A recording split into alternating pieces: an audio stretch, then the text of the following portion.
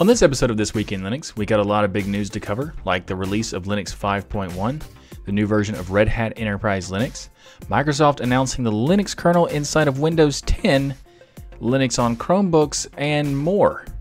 We'll also check out some of the latest news and releases from Ubuntu Touch, the latest GCC compiler, and KDE's new Wallpaper Competition. That is something I usually wouldn't talk about because those happen quite a bit, but this one's interesting. Then we'll check out some distro news from Ubuntu, Alpine Linux, and OpenIndiana. Later in the show, we'll cover some app news for XMMPP, PDFs, Signage software, and a new app store. Then we'll round out the show with some Linux gaming news. All that and much more coming up. I'm Michael Tennell with TuxDigital, and this is your weekly source for Linux GNews.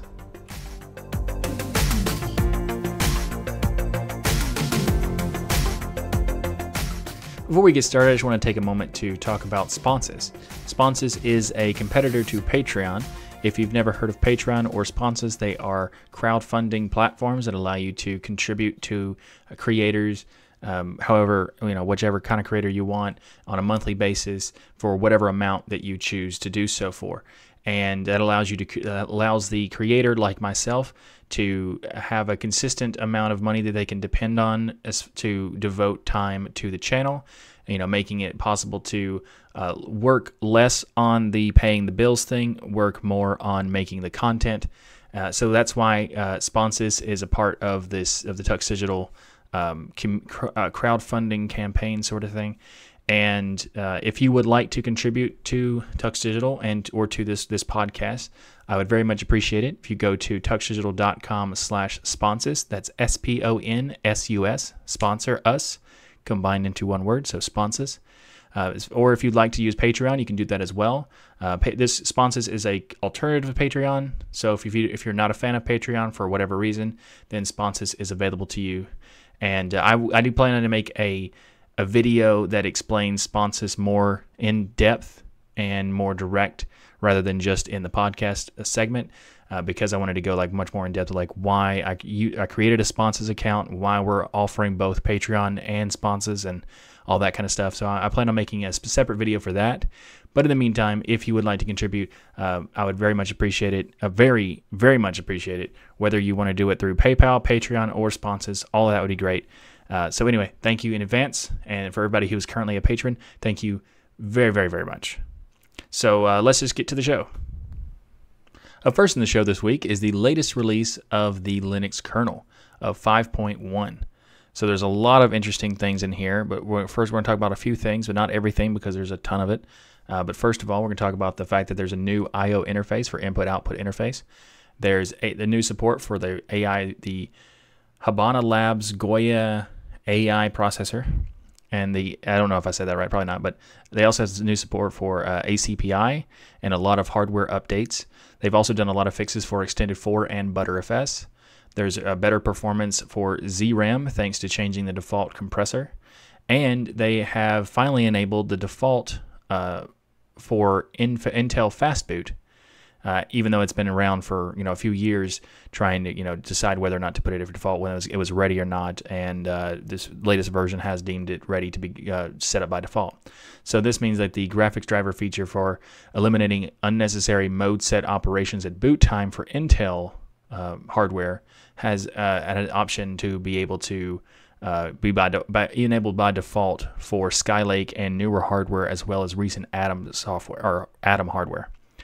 Those on older Intel graphics, though, you can still toggle the feature on and off with the i915.fastboot=1 kernel parameter if you need to have it. But anyway, the Fastboot helps provide a clean and flicker-free Linux boot experience for those who are using Intel hardware, so that is cool. You can find a link to everything that's in the latest release of 5.1 for the Linux kernel in the show notes below. Up next in the show is RHEL 8 has been released. Red Hat Enterprise Linux 8.0 is based on the work for the Fedora team of Fedora 28. It contains the kernel version of 4.18, and that's the big upgrade to their previous version. And this version also comes with an updated GNOME stack with 3.28 and also an updated systemd. Some other changes and improvements include a firewall interface added to the web console, Installing software is ensured by the new version of Yum tool, which is based on the DNF technology. They're actually phasing out Yum completely for DNF in the future, but right now they're doing a gradual structure, so like it's kind of like a shim, but not exactly. So eventually the Yum tools will no longer be available, but that will probably be, like 10 years from now. I mean, Fedora is going to do it fairly soon, probably within the next couple releases, but Red Hat not likely to do it anytime soon, but they will be doing it. This next version, or this current version of RHEL 8 also has an installer support updating for Lux 2 disk encryption, so that's cool. They've added support for system purpose designation to Anaconda, and they've introduced this image builder tool that allows users to create customized RHEL images, so that it's available in AppStream, and you can actually create your custom, install RHEL, set it up however you want to, then create an image for RHEL from that setup with the image builder tool, so you can deploy it much more easily to like a specifics of what you want. So that is very cool. There's also a lot of cool stuff with the I/O memory management and a bunch of other things. I'm not going to go into like huge depth to it because there's a ton of things that are like server oriented.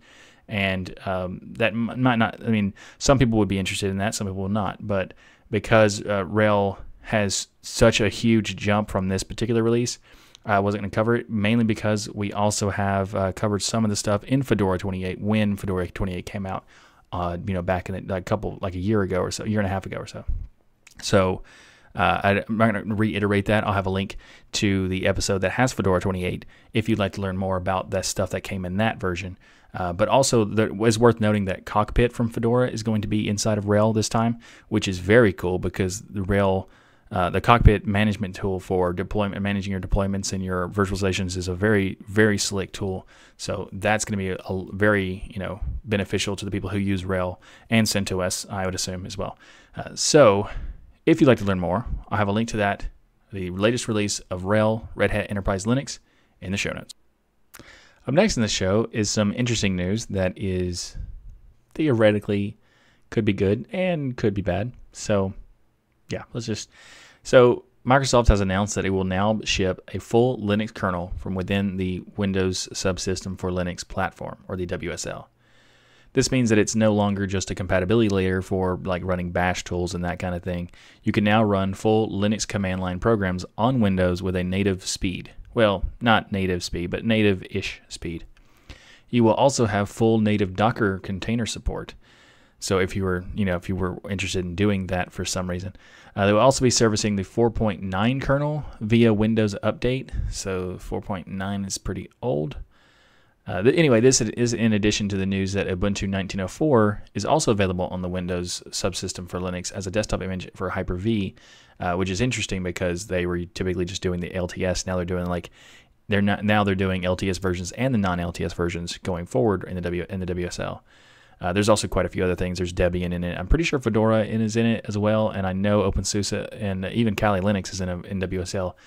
For some reason, this might be beneficial to some, and I understand that there are people who use Windows at their work, but they want to use Linux tools, and this makes them able to do that, and that's great. But this is a very weird situation because it's interesting because it's no one expected this to ever happen. No one expected the Linux kernel to ever be shipped inside of Windows, but apparently it has been done. So some people are looking at it as this is a possible good thing, and others are not so much. Some people are claiming that this is a part of Microsoft's former strategy or legacy strategy of embrace, extend, extinguish. That is something they've been doing since the 80s, and Microsoft is somewhat different these days. Satya Nadella being the CEO of Microsoft these days for the past 5 years, I think. He's changed quite a bit. I mean, actually, Microsoft has changed a ton since his tenure as the CEO for the company. Because previously, Ballmer and Gates hated Linux and hated anything that was open source, and hated the idea of sharing. Apparently, so they were doing their best to battle Linux, and they failed miserably on the server and pretty much everywhere except for the desktop. But that's another topic for how that happened. Satya Nadella's work this past few years is definitely interesting because it does show that he is interested in open source and that he does have at least some interest in Linux, and it gives credit to some places where, because Azure uses Linux. I'm pretty sure like over 50% of Azure is powered by Linux, so they're aware of it and they know that they can't beat it, so they're just accepting it and embracing the idea that they are going to have to deal with Linux. And in this case, they're putting Linux inside of Windows, even further making it clear that they are aware that they're not going to usurp Linux from its position. But it's interesting about the Linux desktop though, because Windows having Linux tools kind of potentially hurts Linux desktop. Because some people would be using those Linux tools on Linux desktop in order to have the platform that they build for their enterprise stuff. So that there's some negative aspects to it as well, but I suppose it was going to happen either way. So as soon as they realized that it was necessary, the community could have helped, they could have not helped, but either way it would happen. So I guess it doesn't really matter that much as far as whether or not it would happen, but it definitely I think that it has potential to be a negative, much more so than a positive. But hopefully I'm wrong. I would like for it to benefit people to the point where they try these tools and they realize, oh, this is a much better system, I'm going to move over. But I don't think that that's really the end game for this particular thing. Hopefully I'm wrong though, because I would definitely like to be wrong about that. But also, Microsoft introduced the Windows Terminal, which is kind of like a Linux-ish terminal for Windows 10. They finally realized that it was a thing, that terminals existed from forever, and they finally realized they should have one. So I guess good job on that. I don't know.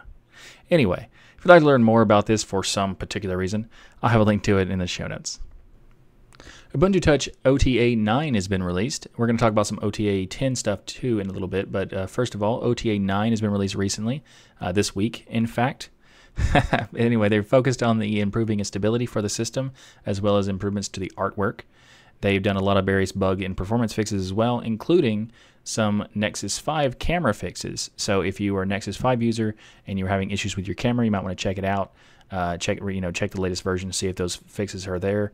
But for you, because there were some issues, people having freezing when they were taking photos, but supposedly that has been fixed. I personally don't have a Nexus 5 for my Ubuntu Touch phone.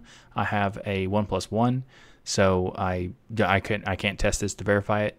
But I think that it's also point out that the OnePlus One I think is a better phone overall anyway. So if you did want to try Ubuntu Touch, I would suggest a OnePlus One or the Fairphone to try it out, because I think those are better phones than the Nexus 5. However, if you did want to try out multiple systems, the Nexus 5 is supported on a lot of things, so you might want to check that out if you can get it used for a cheap price, because it's not a very good phone. Anyway, OTA 10 is also coming pretty soon, and they're going to be introducing 1.1 version of Mir and the latest Unity 8 version to the system. So that's pretty cool. So it's going to be, OTA 10 is going to be a big upgrade to the previous versions.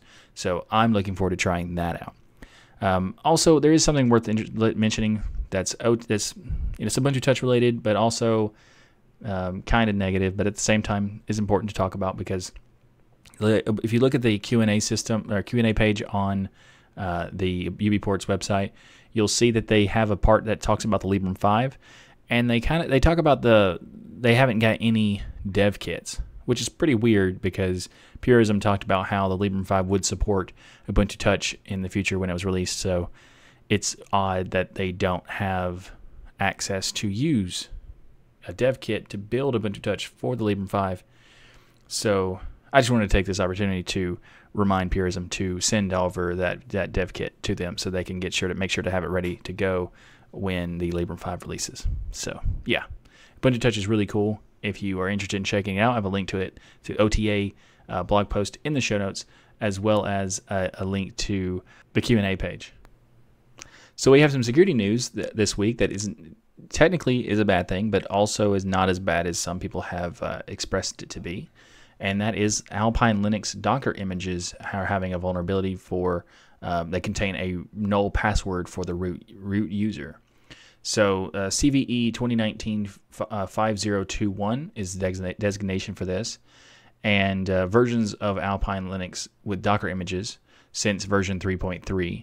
They contain a null password for the root user, and due to the nature of this issue, systems deployed using affected versions of the Alpine Linux container, which utilize Linux PAM or some other mechanisms for like system shadow files as an authentication database, they may accept a null password for the root user, which is definitely a potentially a bad thing, but it sounds a lot worse than it is. So if you have the shadow package installed in your Docker container, by the way, this only applies to the Docker images of Alpine Linux, not Alpine Linux itself. So if you just install Alpine Linux directly on your system, that's not affected at all.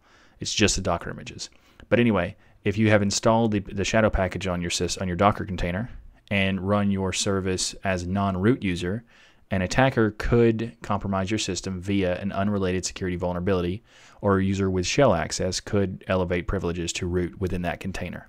There's a lot of different specifics that is not as bad as it seems. One of the things that it is that makes it like not really nearly as bad is that there are no SUID binaries at all in the base install of these Docker images. So there's no way of changing the user. You'd have to install something in order to do it. So you're not affected unless you have Shadow or the Linux PAM packages installed, which you'd have to manually install yourself. So the config would have to install PAM with SUID binaries and configure shadow passwords and not change the password for those shadow passwords. Well, this is a fairly unlikely situation, because if you're going to go through the effort of setting up PAM and setting up the shadow passwords, you would likely change the system password to something that you want personally. Going through all those different hoops to get to this part and not changing the password like that, that's more like a bad practices, security practices situation. So while it's definitely an issue and it is a vulnerability, it is not nearly as bad as it seems at first glance. So if you are using the Alpine Linux Docker images, but you didn't install shadow packages or the Linux PAM packages, you should be fine, good to go. So anyway, if you'd like to learn more about this particular thing, I'll have a link to the blog post from Alpine Linux as they address this particular issue on their blog. I'll have a link to that in the show notes. Ubuntu 19.10, Eon Ermin, I'm not sure if it's Eon or not, but it's definitely Ermin is how you say the name of the animal. And this is the latest version that's coming out in October 17th for Ubuntu, the 19.10, and the code name, as I said, is Eon something Ermin. And this is an interesting decision because typically Canonical likes to pick weird different animals, but I think this is a great choice because when they didn't pick the animal I wanted for the queue, I was disappointed, but they redeemed themselves with this choice, and the Ermin is and the reason why is because the Ermin is adorable. But before I reveal the actual animal in the video, which I will be doing, so far 19.10 has planned to come with GNOME 3.34 and many additional improvements overall to the system. We don't know fully what's happening because, well, it's pretty new in the development stage, so they're not really going to be giving us much information just of yet. But they did tell us what it is, what the code name is based on, and the Ermin Weasel is adorable. Up next in the show is the new Linux App Store website, and the Linux App Store is named aptly the linuxappstore.io. And if you want to check it out, it has a lot of it's had a lot of cool ideas. And one of the things that I like the most right now is that they're working on the universal formats first. They are also going to be working on adding deb and RPMs in the future, but right now they're focusing on the universal formats because there's a little bit of confusion as to where to find some of them. And it also makes it a lot easier to find, it may run a search to find one of these without having to go to multiple sites to do so. So if you were to you wanted to check out if if a particular application was at a snap, you could go to the Snapcraft store, search there, and then go to the Flatpak to see if you can search it, and then maybe find an app image for it, but that's a little bit more difficult. This way, you can just go to linuxappstore.io and search for whatever you want, and if it's in the directory, they'll give you a link to the actual website for whatever store it's actually in. So let's say you look for something and there isn't a snap, but there is a Flatpak, it'll take you to the FlatHub website where you can get the download information or the install information. And the same thing with Snap. So if the application is a Snap, it'll take you to the Snap store and you can get the information from there. So it's very cool, especially for the app image thing, because there's not really a consolidated structure for where to find app images, and this provides a method of doing so.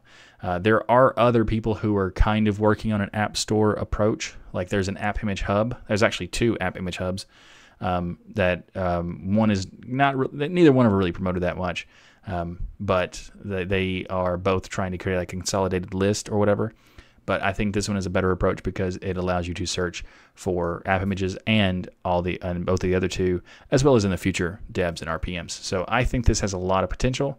I actually had an idea to do this a long time ago and never got around to it. So I'm glad to see that someone did, and thank you very much for doing so. So anyway, if you'd like to check it out, linuxappstore.io. I'll also have a link in the show notes if you'd like as well. The latest version of GCC 9.1, which is the GNU compiler, is out. This allows developers to improve their binaries and their compilations for their software with this new compiler, because there's new language features, there's new optimizations, there's various improvements over the old system as well for performance. And this release also has some interesting enhancements in the fact that the C++ 17 support is no longer marked as experimental, which is really nice. C++ front end implements the full C++ 17 language, which is already available in GCC, but it was experimental, as I said. And the C++ standard library support is almost complete. So they've also got some support for the draft features from C++ 2a, and they also now have a new front end for the D language, which is cool. So if you develop in D-Lang, this will be very helpful to you. So GCC 9.1 also has some improvements to OpenMP 5.0, as well as an almost complete support for OpenACC 2.5. So if you'd like to learn more about the latest release of GCC, I have a link to it in the show notes. So Google announced some interesting news at their Google I/O event for this year, and one of the things that they talked about is the new phone, some new services, and all that stuff. But something I thought that was kind of interesting was the fact that they said all future versions of Chromebook systems will have the ability to run Linux applications, basically through the Debian container that they announced a little while back, actually. We talked about it on this show in a previous episode last year when they announced it at the time. It was like somewhere around this time, May, June-ish is when they announced it. So we talked about it then. But this is interesting because they're making a claim that all Chrome OS systems and all Chromebooks, regardless if they're ARM-based or x86-based or whatever, they will all have support for the Linux apps on the Chromebook. So that's pretty cool, because we didn't really know if they were going to be able to be pushing on the ARM versions, because they were very hesitant about that part in the beginning. So that part is really good. If you do have a Chromebook or you plans on getting a Chromebook, there might be some benefits to having Linux apps for you. And that's pretty cool, because it also, if you're not aware, Google has these deals with institutions like schools and lots of stuff. So they're kind of required to get Chromebooks for their schools, and like of all ages, actually. So while I don't like that part, at least it's not Windows devices or Apple devices, I guess. I don't know. Any kind of structure where you insist on a school forcing the people, their students, to get these devices is kind of messed up. So whatever. But it is cool that now those people can try out Linux apps from those Chromebooks. So at least there's a silver lining there. Anyway, if you'd like to learn more, I have a link to the Android Police article about this news in the show notes below. Up next in the show, KDE has announced a wallpaper competition for the KDE Plasma 5.16 release. Now, this is interesting, and I don't typically talk about competitions for wallpapers because a lot of projects do this, a lot of DEs do this, a lot of distros do it. So I don't typically talk about them because there's not really much to talk about in most cases. However, there is something interesting about this particular one, is that they're offering a prize to the winner of the wallpaper competition. So if you win the competition, do you get your background featured inside of the upcoming Plasma 5.16, but you will also be getting a Slimbook 1. Rules for this particular competition can be found on the KDE forum, and I'll just have a link to that in the show notes. But also, I wanted to talk about the Slimbook 1 is really interesting that they're having this, because the Slimbook company donated this prize to the competition. So that's really cool for them to do that. So if you're an artist and you want to have your work featured on the KDE desktop, or you want a Slimbook 1, then it's time to get creating. And the deadline for submissions is May 29th of this year, obviously. And it'll be the deadline is at midnight on May 29th.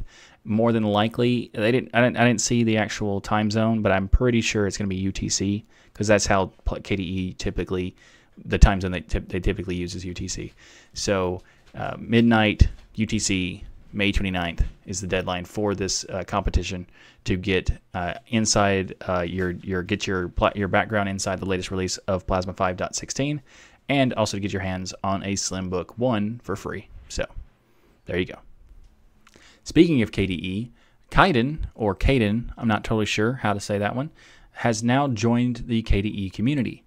So if you haven't heard of it, which until now I hadn't heard of it, Kayden is a application. It's a Jabber or XMPP chat client application, and it is based on Kirigami and Qt Quick usage for the toolkit, and it's designed to support different form factors, including KDE Plasma Mobile. There's also builds for Windows and Mac builds that are coming. They don't exist right now, but they're coming. They're planning to do it, because while they join the KDE community, they also get to use the KDE's build infrastructure, which has support for building packages for Windows and Mac OS. And additionally, Kayden now has support for a build for Ubuntu Touch. So if you check out the Open Store on Ubuntu Touch, you can install and try out Kayden yourself. And I have tried it, and it is pretty cool. You would need a server, a Jabber or XMPP server to utilize on this, but it is a pretty cool chat client that I just now heard of this week. So I thought I knew of all KDE applications or KDE related applications, but turns out not exactly. So anyway, if you're interested in checking out Kayden, I'll have a link to it in the show notes. Up next in the show is the latest release of OpenIndiana 2019.4 or 0.04 has been announced. If you're not familiar, OpenIndiana originally was a fork of the Open Solaris project, and it uses the Mate desktop. So this is actually kind of fun, because the code name for this particular release is Hipster. We talked about OpenIndiana in a previous episode way back in 2017. So if you'd like to check out that episode, I'll have a link to that in show notes. But this latest version updates Firefox, updates the latest version of Mate with 1.22. It also adds the VirtualBox packages, including guest editions by default, which is fantastic, because I think every single distro should do that, because you can have, when you have VirtualBox is open source, if you're not aware, well, mostly open source. There's a little bit that's not, but mostly is. But having this stuff installed by default makes it much better for the experience of using any of these distros inside of a virtual machine, in VirtualBox specifically, of course, so that you don't have to install the system, create a VM, install the system, and then install all the stuff to make it work right in the virtual machine. Whereas if you do with having it included, well, it allows you to just install the system to the virtual machine, and then everything's good to go. That's very cool. And they also did some improvements to their OpenIndiana specific applications, because they've ported it from Python using Python 2.7 and GTK2 to Python 3.5 and GTK3, which is great to see, because those things are deprecated. So it's very important that they, as soon as possible, transition to the newer toolkits. So that's great to see. Anyway, if you'd like to learn more about OpenIndiana, I'll have a link to this latest release for the blog post of 2019.04 in the show notes. Up next in the show is the latest release of 1.2.0 of PDF Arranger.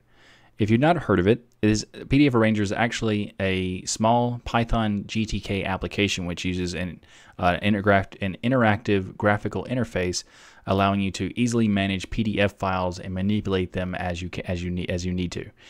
allows you to merge, split, rotate, crop, and rearrange pages inside of PDF files, because that can be a big pain in Linux, or actually in general. So this is really nice to have, because it makes it a lot easier to deal with that kind of thing. It also is worth noting that they've added some new shortcut keys to make it easier to use. And if you are not aware, there was a previous version of this that this was forked from, called PDF Shuffler. But PDF Shuffler was, deprecated many years ago.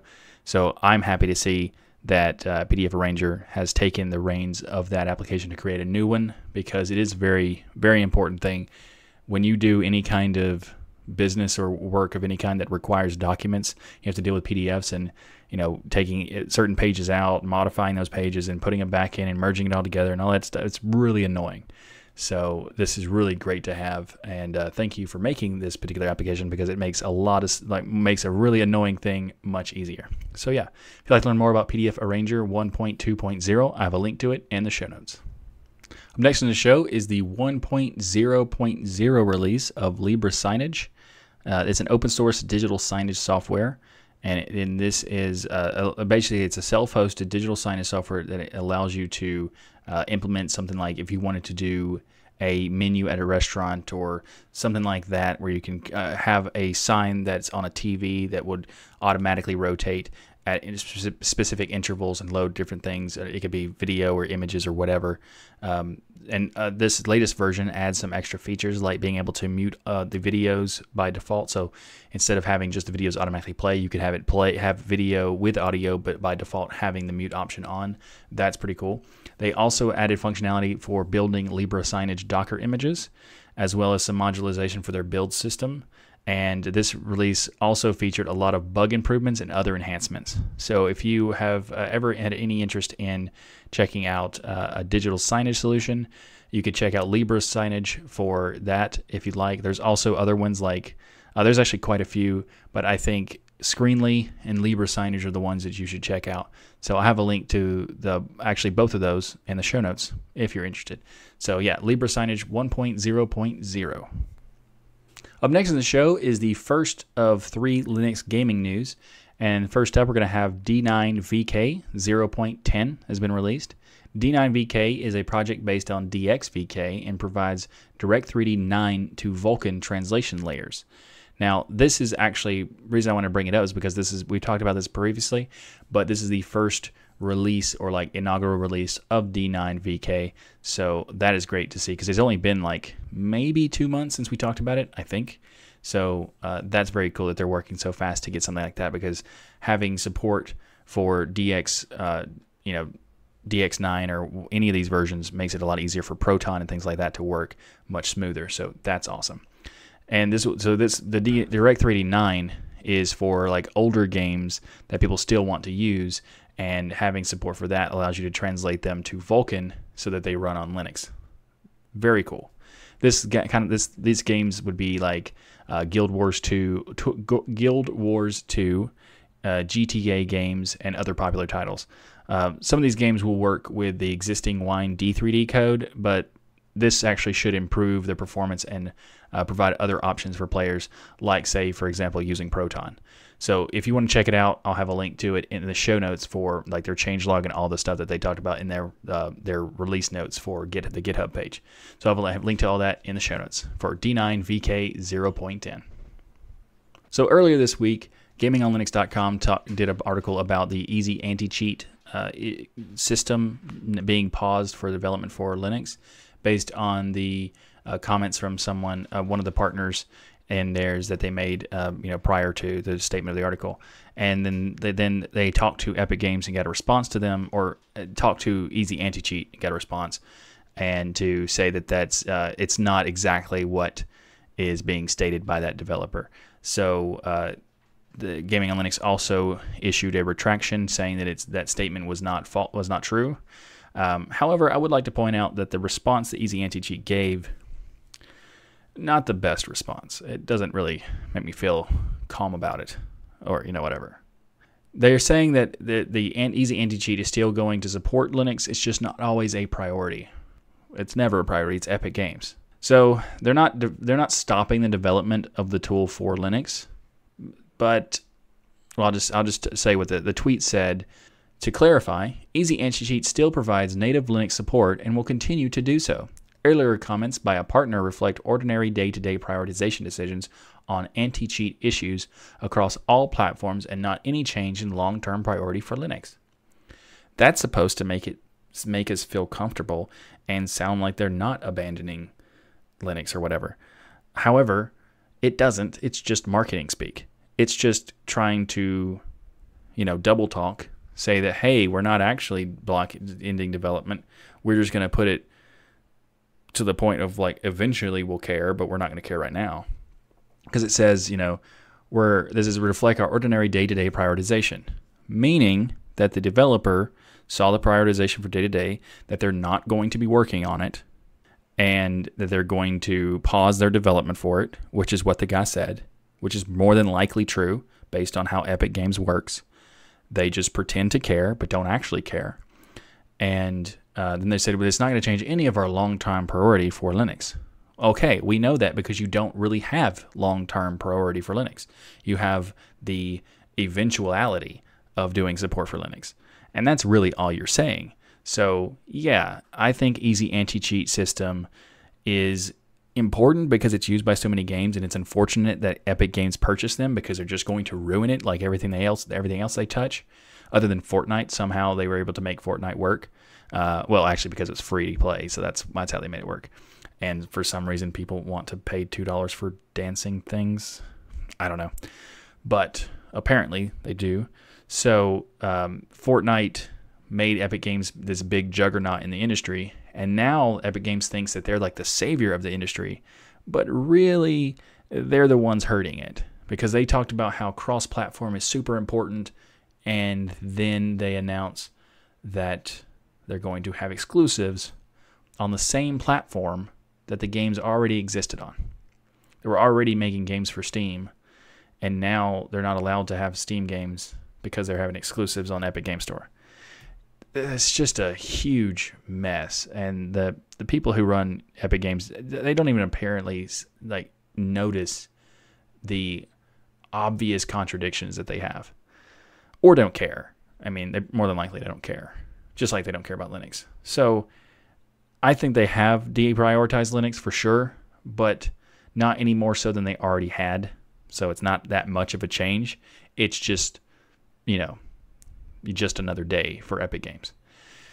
So let's not end the show with a negative topic. Instead, let's talk about another topic that is a competitor to Easy Anti-Cheat, and that's actually doing something good. And that good news is BattlEye is working with Valve for support with Steam Play. So this news is actually really awesome because hopefully it happens soon, but essentially what it's going to allow you to do is to play games that use the BattlEye anti-cheat software tools to able to use those games and play them in Steam Play via Proton. This is games like PUBG or PlayerUnknown's Battlegrounds, and many other things are using BattlEye to accomplish this process. So this is very cool because it makes it possible to potentially play a lot of games that weren't able to before because of these limitations of this anti-cheat. And it's also great because it's a competitor to Easy Anti-Cheat, so it might make them wake up and stop being awful and pretending that they care when they really don't. So, yeah, hopefully it's a double-sided benefit of having both support for those games that use BattlEye and the convincing Epic Games to stop being terrible, or stop being as bad as Epic Games usually is. So, yeah. So, we're going to end that on a good note, that BattlEye is working with Valve to support Steam Play, and I can't wait. I have a link to this article, and well as the other article for Gaming on Linux in the show notes. Thanks for watching this episode of This Week in Linux. If you like what I do here on this show, please like that smash button and be sure to subscribe. If you'd like to support the TuxDigital channel, we have multiple ways to contribute. You can contribute via PayPal, Patreon, Sponsus, and many more. You can learn more by going to tuxdigital.com/contribute. Or you can order the Linux is Everywhere t-shirt by going to tuxdigital.com/Linux is Everywhere. Or if you're in Europe, you can go to tuxdigital.com/Linux Everywhere EU for shipping inside of Europe. And we also have ways to contribute without any cost to you by using our affiliate links. You can find links to places like Amazon, private internet access, and many more by going to tuxdigital.com/affiliates. If you'd like to submit some good news to the show, then visit the subreddit by going to thisweekinlinux.reddit.com. If you'd like some more podcasting goodness from me, then check out the latest episode of Destination Linux, as I'm a co-host of that show. And just a reminder, the show is live usually every Saturday, but apparently for the past month, once this month. Okay, so anyway, it will be live this coming Saturday, so be sure to join us in the live chat room to discuss all the latest Linux news each week. Thanks again for watching. I'm Michael Tennell with Tux Digital, and as always, keep using, learning, and enjoying Linux.